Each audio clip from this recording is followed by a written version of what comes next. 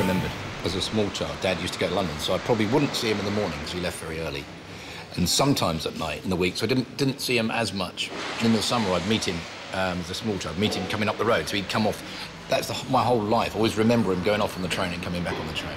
So it's a big deal. And when I came to make the first record, with the first Fischer-Z record, it seemed natural to write about him.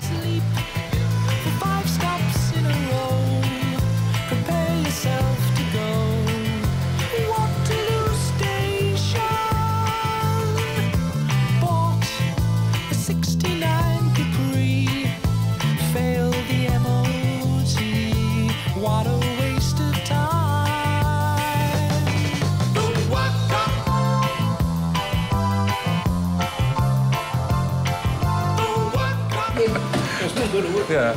So the first time you heard it, you thought it was about you? Well, I twigged, yes. I thought there's something about this, yes, definitely. But, yeah. The only thing that was funny about it is the first line of the song is the hated journey on the train. And Dad, I didn't hate the journey on the train. No, I didn't hate the journey. I would have hated it, but Dad didn't hate it. He just got it all sorted, his reading and everything that he did. I wouldn't have put up with it if I hated it. I'm 10 years. I mean, if I hated it, I would have given it up straight away.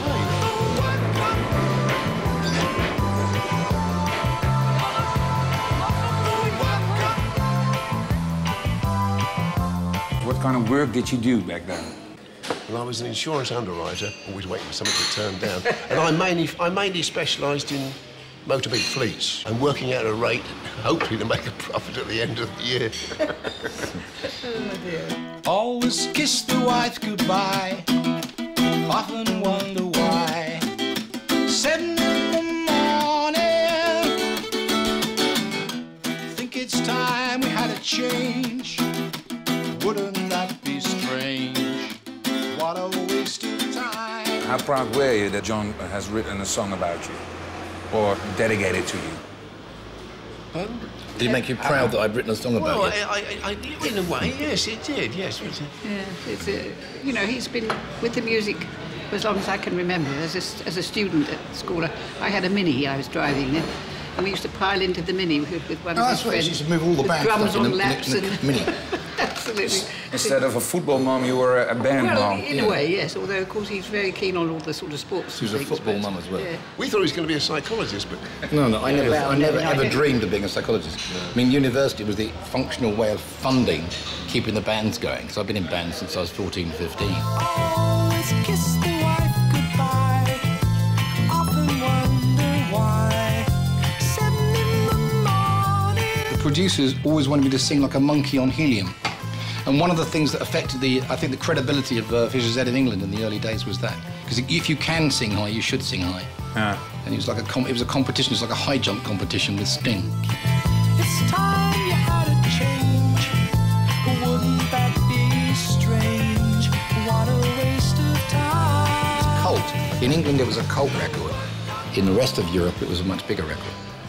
From Holland, Belgium, Germany, France, we were introduced exactly the same as everybody from The Cure to The Police, for Simple Minds, and so we all came through the same record companies, and the press departments and the media departments in Holland were a good deal cooler than they were in London at that time. Yeah. Don't forget, John, that one or two of the critics at that time compared you and Steve as the Simon and Garfunkel of English music. It's terrible. It's a horrible thing to be compared with. Yes. Yeah, disgusting. Yes, it was their equivalent of Simon and Garfunkel. No, it's really weird. That's what they said.